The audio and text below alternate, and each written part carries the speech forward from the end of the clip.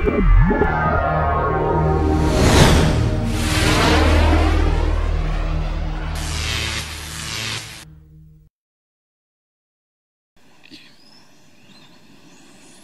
seconds.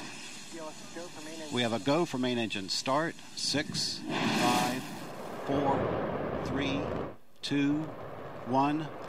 We have booster ignition and liftoff of the Space Shuttle Discovery, lighting up the nighttime sky as we continue building the International Space Station. Houston Discovery, roll program. Discovery. Commander Mark Polanski confirming Discovery rolling on course for a rendezvous with the International Space Station. Speed 1,000 miles an hour, altitude 1 mile, downrange 4.5 miles from Kennedy Space Center already.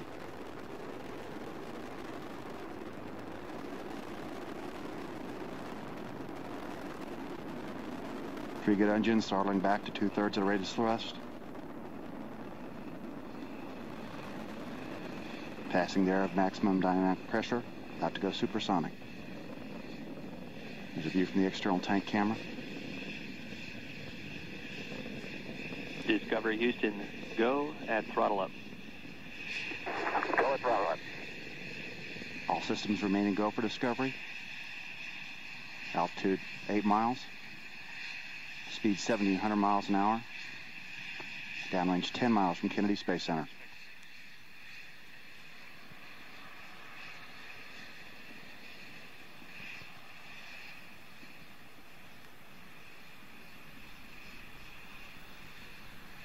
Minute and a half since launch, Discovery already consumed more than 2.25 million pounds of propellant.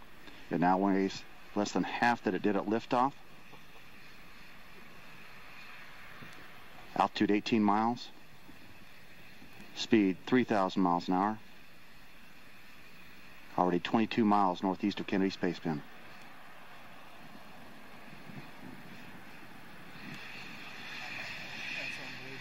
Three good engines, 3 good auxiliary power units, 3 good fuel cells.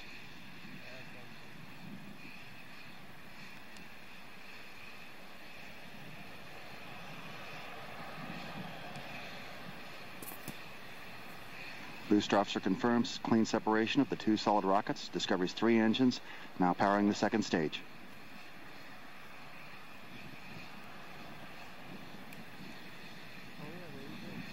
Discovery's orbital maneuvering system engines firing now to assist the climb into orbit. They'll fire for about 1 minute and 37 seconds. Discovery Houston, 2-engine Marone. 2-engine Marone.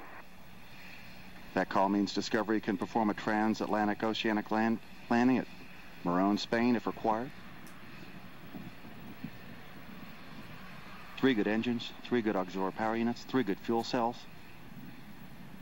Speed now 4,500 miles an hour, altitude 45 miles, downrange 78 miles from Kennedy Space Center.